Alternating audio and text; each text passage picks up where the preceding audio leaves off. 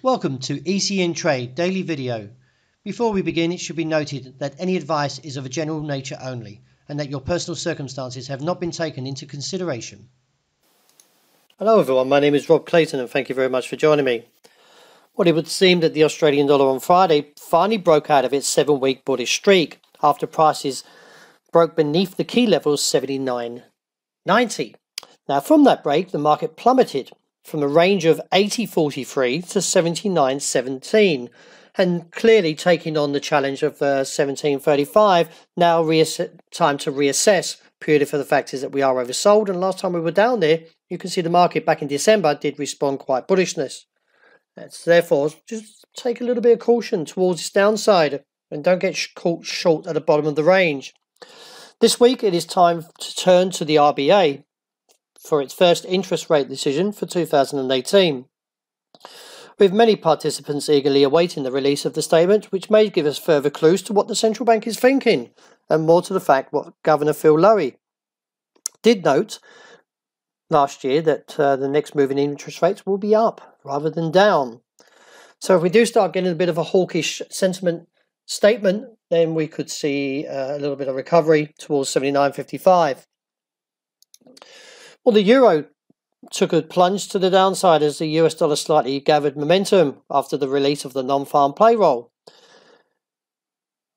With a solid employment data release, 200,000 jobs were created in January, above expectations of 181,000. The unemployment rate was unchanged at 4.1%, and the average hourly earnings grew by 0.3% month on month. It is with this fact that the dollar index could regain further. Therefore, we could see a move towards the immediate target of 123.50.65. If so, a break beneath there would confirm the shooting star that we got a few days ago. And from that, could see further decline towards 122.65.75 with resistance now at 124.70. Keeping in the down channel for dollar yen, the market is now pushing up towards 110.80.85 as a potential target to the start of this week, with the support now seen at 109.85. Overall, from the break of the recent resistance of 109.80.85, I do expect to see further momentum gaining and look for the rally on towards, as I say, towards 110.80.85.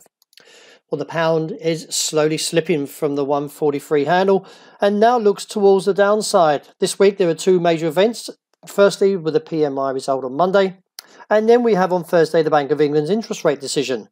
Although policymakers are not likely to make any changes to the rates, but the influence of the statement may see certainly some movement in the pound. Overall, from a technical point, the market is breaking down. As you can see from the MACD, looks towards this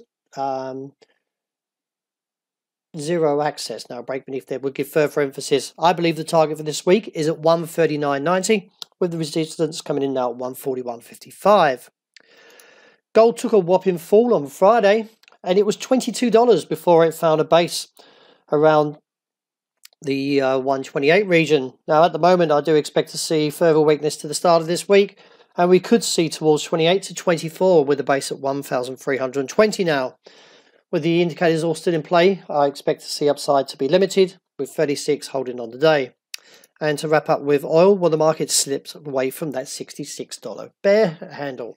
Now looking for a target of 63.5, could see further weakness down towards 62, 60, 65. Any advances on the day should find resistance around 65, 65, 85. So that wraps up for today. Thank you very much for joining me, and I hope you enjoyed the start to the new week.